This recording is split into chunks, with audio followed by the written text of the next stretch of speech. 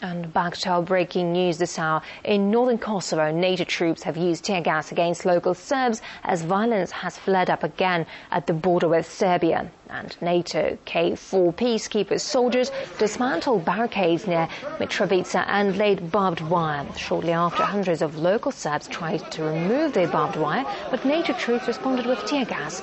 Local media reports several injuries. Tensions in Northern Kosovo have been on the rise for months now over disputed border crossings. The government of the breakaway province wants to control the border with Serbia to enforce an important ban resisted by local Serbs who stay at the barricades. In July, a policeman was shot dead whilst Kosovo police were trying to take control of the border posts. Then a temporary deal was reached between Pristina and Belgrade to allow the international peacekeepers to guard the border, but was rejected by local Serbs. Kosovo proclaimed independence in 2008, but Serbia doesn't recognize the breakaway move. And we cross live now to DeBar. Okay, so hopefully we will cross live to the guest from Kosovo. But right now in Northern Kosovo, NATO troops have used tear gas against local Serbs as violence has flared up again at the border with Serbia. And NATO K4 peacekeeper soldiers dismantled barricades near Mitrovitsa and laid barbed wire. So these are breaking news this hour for you. And shortly after, hundreds of local Serbs tried to remove their barbed wire, but NATO troops responded with tear gas. Local media reports several injuries. Tensions in Northern Kosovo have been on the rise for months now over disputed border crossings. The government of the breakaway province wants to control the border with Serbia to enforce an import ban, resisted by local Serbs, of course, who stay at the barricades now. In July, a policeman was shot dead whilst Kosovo police were trying to take control of the border posts. And right now we can actually cross live to DeBar, an anti-war activist and journalist in New York. Hello to you. Thank you very much indeed for your time. So what is this latest flare-up likely to mean? Well, you know, it's interesting because let's start with the original context. Okay, NATO is the United States in terms of policy, in terms of where the orders originate. And at the very beginning of his term, before his term began, Barack Obama was given the Nobel Peace Prize. Since then, we've seen an expansion of the Iraq War and of the Afghanistan War and the war on Libya and other things, Uganda, and now we're seeing Kosovo. They've been active. NATO has been active. The K4 forces have been active at least since July again. This was Bill Clinton's big war, by the way, in the 90s, as people remember. And now they're tear gassing people. We had dead policemen, other Serbs that were injured and seriously injured in July and August. It's frightening because the moves where they're moving troops into Australia to threaten China, the missile, quote-unquote, defense that's being installed in Europe pointed at Russia. Serbia was one of the places, the flashpoint for World War I, and Obama seems to be starting trouble around the globe right now, and it's frightening to see this. So, you know, the specifics of it are still coming out, other than, you know, this was a NATO move against the people on the ground there, and but in the larger context, it's very frightening.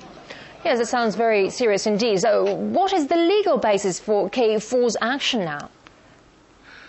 You know, K4 is a construct that was developed for, you know, it's the United Nations and developed for that which happened in Yugoslavia after the West decided to pick it apart.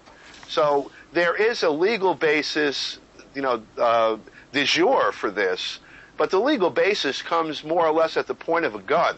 And so it's kind of hard to, you know, it's one thing to talk about a legal basis pro forma, and it's another to talk about a legal basis de facto. I really don't see a justification for what's happening in terms of the actual facts on the ground.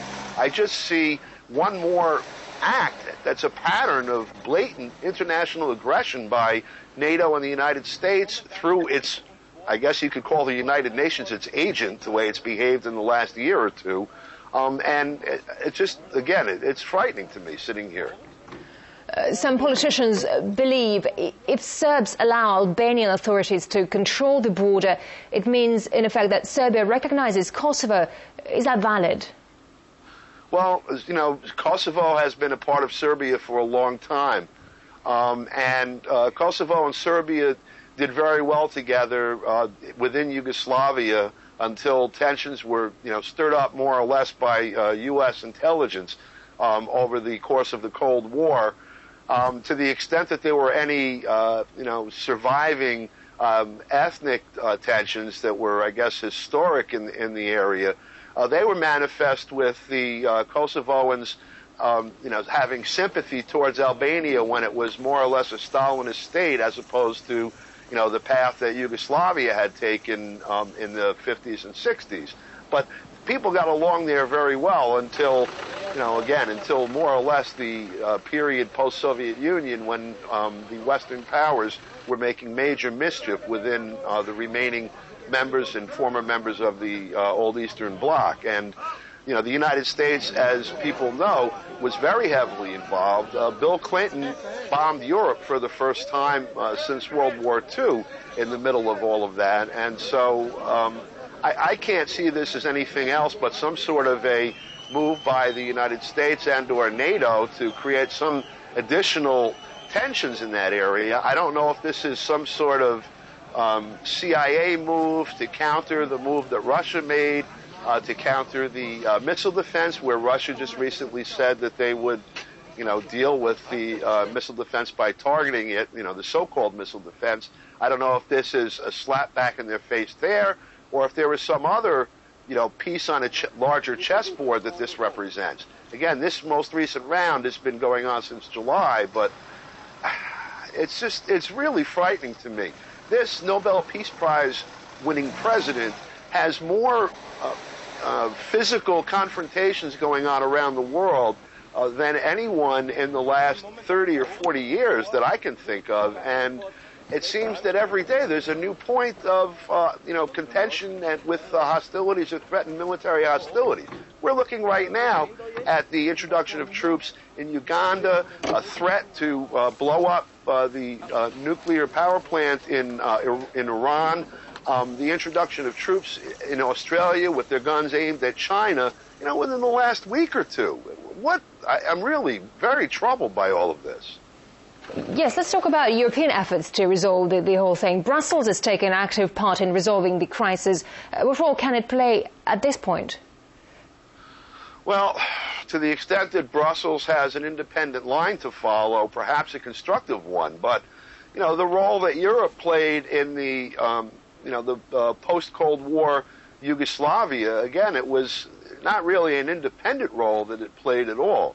It was very one-sided.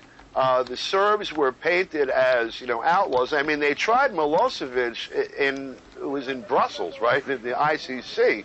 So you can't exactly say that they're honest brokers in this move. So I'm suspicious of anything that comes out of there, hopeful that something independent of what's happening in the White House or in Langley might have a better outcome or a more just outcome. But, you know, that's hopeful. I don't really expect that at all. Right. We also know... Okay, so our time is over, I'm afraid. So that was Don DeBar, an anti-war activist and journalist in New York. Thank you very much indeed for sharing your views with us. Thank you.